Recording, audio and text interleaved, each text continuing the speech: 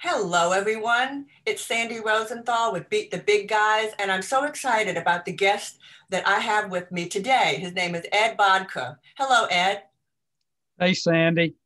It's so nice to see you. Ever since I started even thinking about hosting my own podcast, I've always known that you would be my guest on the show because of the amazing work that you've done over the past decade and the amazing success that you've had. So let me tell my listeners a little bit about Ed. Obviously, I already know a lot, but I'm going to share that with you now. Mr. Bodker was Environmental Program Manager for the Louisiana Department of Transportation and Development for 27 years. He was Wetlands Research Associate at LSU for 4 years. So he is he is officially a bona fide expert that we have with us today. And there's one other thing that I really want to share with everyone.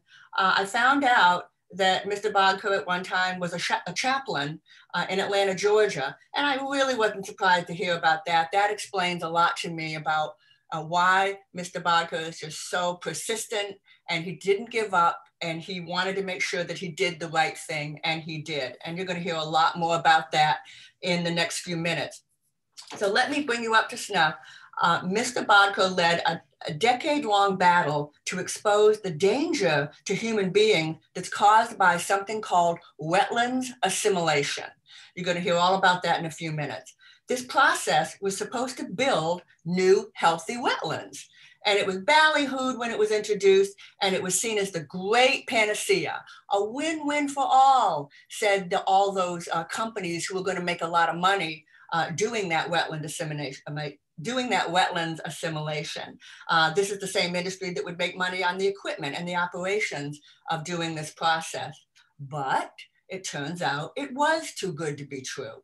And Ed Bodker became the face of the opposition to this dangerous and powerful industry. So I've just given our listeners a little taste of what wetland assimilation is. Can you explain that to the folks just a little so that we understand what was going on with that?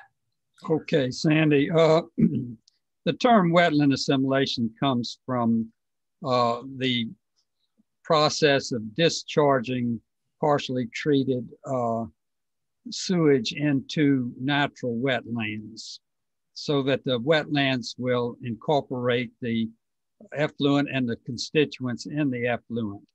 And the hope for this concept was that it would fertilize vegetation and make it grow faster and therefore accrete or accumulate more soil for to combat erosion and inundation. The problem, however, is that there's liabilities associated with too much fertilization, and a lot of it gets uncontrolled. Once it enters the natural environment, it can't be controlled, and so you lose control over it, and both the environment and potential health risk increase their liabilities as that control is lost in the natural environment. Thank you for explaining that. And so now we understand when it was first introduced, it was supposed to be wonderful. It was going to save our wetlands, and everyone was so excited. The Lake Pontchartrain Basin Foundation endorsed it and gave their full, wholehearted support for it. But unfortunately, as maybe we should have known, some things are just too good to be true. It wasn't what it was cracked up to be. Mr. Bodker, is it all right if I call you Ed? Yes, Ed. Okay, so Ed, you asked to meet with me 5-6 years ago, maybe a little more, and we had a little meeting. We had coffee, and you said to me that I really thought that all I had to do was just bring this information to the Department of Environmental Quality in Louisiana, and it would be done, and they would see the light, and they would stop this dangerous process. And then it turned out that didn't even get you to first base. And that was what we were talking about. And I was a little confused. I said, Ed, would you explain to me you know, what's the danger? What's the great harm that's going to be done? And do it in one sentence. And I remember you because you know you wanted to tell me everything. I said, no, Ed, I need it in one sentence. And finally he says, because it's turning the wetlands into one giant toxic petri dish. And I said, that's it.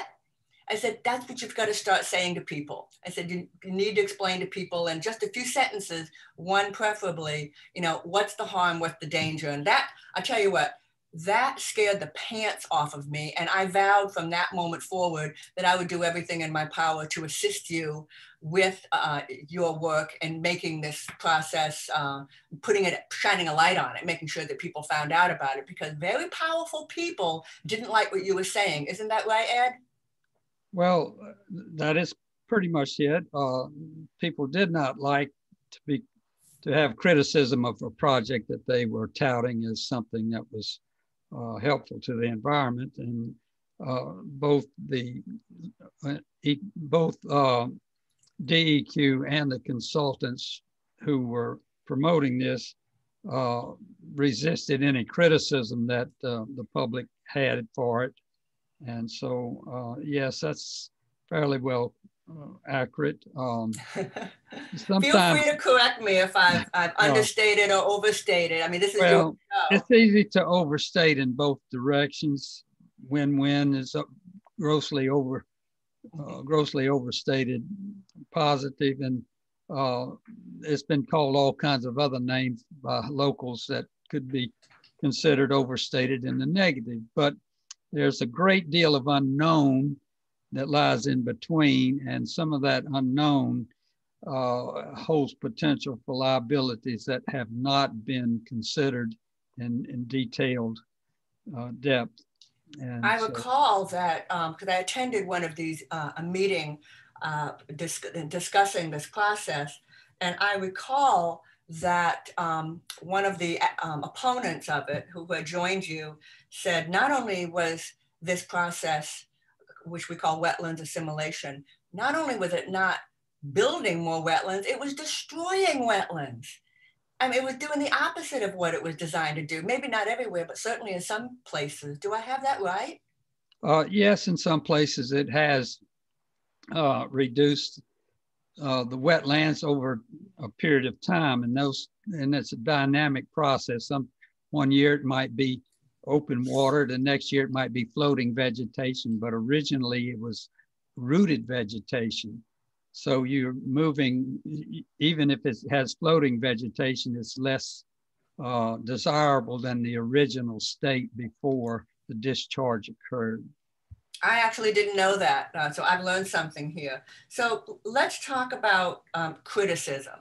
One of the things, if you see a problem in your town or your community and you want to speak up and do something about it, one of the things that's pretty much guaranteed is criticism. There will be critics that don't like what you're saying. And that was certainly the case for you, wasn't it, Ed? It was once I became effective. It was not before I became effective. And that's generally the way things happened. If you're not effective and you're criticizing something, the regulatory agency and the proponents of that concept will generally try to get you on board and explain to you very nicely. And if you're naive and don't have the data, they assume a position of being your friend. But once you become effective in building a case for your argument, then the dynamics change and you no longer are friends, but are an adversary. And then the criticism comes. And so then the criticism, go ahead. Do you have any advice or suggestions for our listeners on how to handle that criticism when it invariably it will come if you're effective? Well, yes, it's very difficult to be in a position where authorities criticize you as an individual or as a group.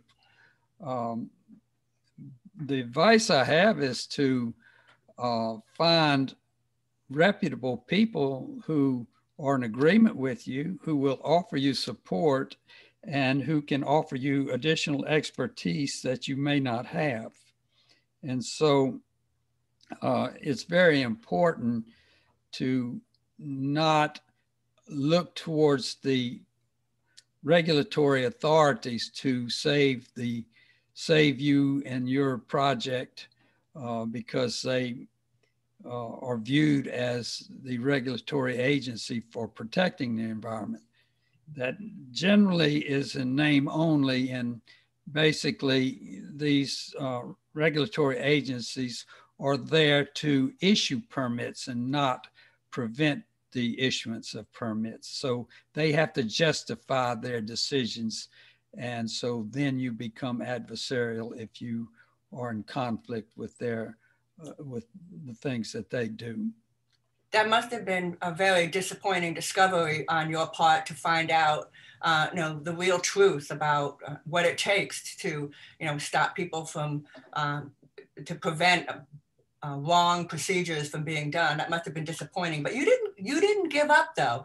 I mean, a lot of people I know would have said, well, I've done what I could. I brought it to the proper authorities, but you didn't give up. You understood that that wouldn't be enough and you didn't give up. So you said that the criticism started after you became effective.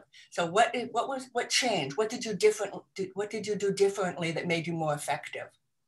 Well, I brought up the issues a year or so before, and I even tried to cooperate with the consultants who were leading this project, and I didn't see them as adversaries at that time. However, I was convinced that the concept was flawed. I couldn't at that time explain the technical reasons why it was flawed, but my intuition was strong that discharging over 6 million gallons per day of treated sewage into a natural wetland was not as good an idea as they were making it sound to be. So at what point did you say, that's it, gloves off, I'm going to start sounding the alarm, I'm going to start saying something about all this? At what point did you realize, I've got to do something, and I've got to do something right now?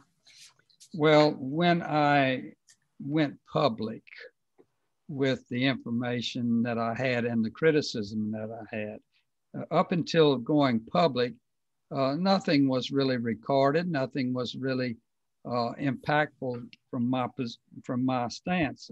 So they had nothing to fear. But once I gave a presentation to the local Rotary Club and presented photographs of the degradation of the marsh since it was receiving the sewage effluent, at that point, the resistance rose up. And so I could determine that there was a changing of attitudes at that point. At about what year was this? Approximately what year? I think that was 2009. Oh, well, by 2009, the people of Louisiana, you can't live in South Louisiana and not be aware that we were losing our wetlands a football field a day. I mean, right. Everybody knew, the children knew, everybody knew that we're losing our wetlands and how important they are. So if you showed them slides about how this process, this flawed concept, as you referred to it, was actually destroying our wetland, that will get your attention, and it obviously worked. So what happened after that Rotary Club meeting? What came next? Well, there was no denying that the marsh had degraded since the sewage effluent was being discharged into it. But they had to come up with an alternative reason. So they came up with the idea that nutria were responsible for eating up the marsh. For our listeners that are outside of Louisiana, nutria is a very, very large rodent that is not indigenous to this area, that was introduced some 100 years ago. And they multiply like rabbits, and they do cause a lot of damage to our wetlands. But so that's what these companies were blaming the loss of wetland. They were blaming the nutria, but and you knew that wasn't the case. Right, I knew it wasn't the case because they did not keep records. They made assertions and hypothetical claims, but they did not keep records of how many nutria they killed or were present in the area. And the wetlands adjacent to this particular area was not damaged, only because of the wastewater that was entering that particular area. They claimed that the wastewater attracted the nutrients that made the vegetation grow, and then the nutria ate that. But that was based on very little. You said so. And you said so. Yes. Ed, I understand you won 2 major awards after you started sounding the alarm. Well, eventually I did, but one was from the Louisiana Wildlife Federation for volunteer conservationists, and another was a stewardship award from the Coalition to Restore Coastal Wetlands in Louisiana. Congratulations. It was nice, and I appreciated the recognition, but there was many, it started out with me alone, but it didn't wind up with me alone. So because it can't. No one single person can change a tide like that alone. I wish we could, but we have to work with other people, and we have to create a force to get something done. But it's not that hard to do. It's really not. And I know you, Ed, and I know you didn't do all your work for the awards. I know that. On the other hand, awards generates more attention to what you're doing.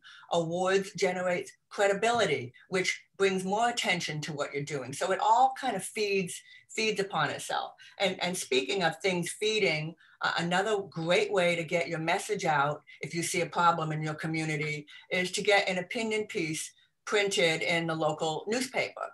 And I understand that you were very successful getting op-eds printed in the local papers. Isn't that right? I wrote some op-eds. Yes, that's correct. And of course, they were criticized from the oppositions who countered with their own op-eds, but it raised the consciousness of people, and that was fine with me. I know, and I'm confident that my position is sound. So the more people who are willing to investigate it or look into it, whether they are on my side or the other side, I think that the issue will become more clear. But it can be a complicated thing, and you can be persuaded or dissuaded depending on who you talk to. And so I'm more open to the disclosure as I can see it. And I'm confident that the more people know, the more they will realize that you can't just look at things from a positive view without considering the liabilities as well. Well, you pointed out that when you wrote those opinion pieces, which did draw attention to what you were doing, you said that brought a whole barrage of criticism of itself. But you know what I say in this situation? If you had been out there saying the world was flat, you wouldn't have had any criticism. But you were out there speaking the truth. And therefore you got criticism. And therefore you know you're either 100% right or certainly on the right track. So Ed, if you could go back in time to a decade ago or 15 years ago, before you started sounding the alarm and trying to get the truth out, what little secrets or hints or tips would you have told yourself if you could go back in time and talk to yourself back then? Told myself about what? Certainly. How about with, Jess, we're going to start from scratch. I'm going to ask the question again. Okay? So we're starting now. So Ed, I've got a question for you. If you could go back in time and talk to yourself and give yourself some hints or tips that you will need to get you through the next 15 years, what would you have told yourself? Well, first of all, I would have told myself to look to see how important this issue is. And if you can honestly answer that this is a very important issue, which I eventually realized that it was. It was for me personally, because this was a wetlands that I was personally associated with since childhood and loved dearly. So I did not want this taking place, but beyond that, the concept could be subject to other wetlands, and I didn't want that to happen either. So I wanted to stop it as soon as I could, if possible. But do you wish you'd been a little bit more, forceful and aggressive than you were? Well, I wish I had the wisdom at that time to have started documenting things right up front, because that way I could have documented how it was much more clearly before, and then shown the contrast as to what actually happened. Fortunately, I did document a lot with photography. And so I did have some photography before, and then a lot of photography after the project started. So up front, I would say document, Mm-hmm. photograph, record every conversation. And one important thing, never, ever communicate with regulatory agencies or the opposition verbally. Okay. Do it in writing. That was one mistake I made, because if I had had all the comments that were made to me in writing, I would have had a much easier time down the road referring back to them. But I believe that's excellent advice for our listeners. In fact, in my world, every verbal conversation I have about my work, I consider it off record. It's just consider it off record and not use and therefore unusable in any form. And actually, it's good to avoid those kind of conversations. Make your comments in writing and request that you get a response in writing. And that way it's documented. Excellent. I got some advice. Excuse me. In fact, I got some criticism just yesterday. I have stuck out my neck and taken a position to give voice to people in the city who are about to lose as many as 6 of their public tennis courts. And so I've stuck out my neck, I'm taking a risk, and I'm giving them a voice. And none of this is for myself. None of this is for anything for my friends and me. It's for all of us. It's for all people who love recreational spaces. And I got criticism yesterday. And so my thought was, well, I must be doing something right if I'm getting criticism. And to all you listeners, you should expect criticism and hope you get it, because that means you're making progress. It means you're making progress. It means you're hitting the opposition where it hurts. And that's when the criticism comes, and that's when you know you're getting there. So Ed, is there any last things you'd like to add before we sign off? We're almost out of time. Okay, one thing is that when you have a environmental concern and it shows up in your backyard and you feel like you're up against impossible force, don't think that way, because all these backyard episodes that affect you personally are connected to everybody else's backyard. And the thread that runs through your yard connects your neighbor, and that connects things globally. And many of the environmental issues that we advocate for or against start in your backyard, expand to your region, but have a global connection. And we're seeing these connections grow, and you are contributing a great deal if you stand firm with yours and and try and tie in your local concern with regional, national, and global concerns. Well, that's really beautiful advice, and it means you really can change the world right from your backyard. It's possible. It's possible to contribute. It's possible. And we don't always win an outright victory like we wish we could, but it's a long battle, and the battle is for the mindset of the public to change and be more sensitive and more responsible for the environment. And we can all work together doing that, but it starts with an individual often, but it expands quite rapidly if you stay the course. And one day it started with you, and here we are today. Well, thank you, Ed Bodker, so much for joining me. I hope all of you enjoyed this episode. Make sure to subscribe, rate, and review this podcast on all of your favorite platforms. And remember, no matter who you are, you can beat the big guys. Thank you, Sandy. Thanks so much. Okay.